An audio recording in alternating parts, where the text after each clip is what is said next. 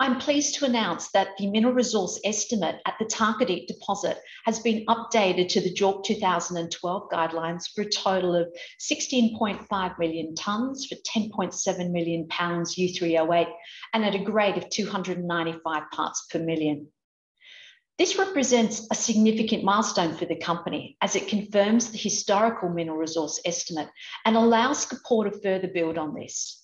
And this starts with our drilling program, which will commence early next month. We look forward to creating further shareholder value as we continue to explore and develop our Agadez project.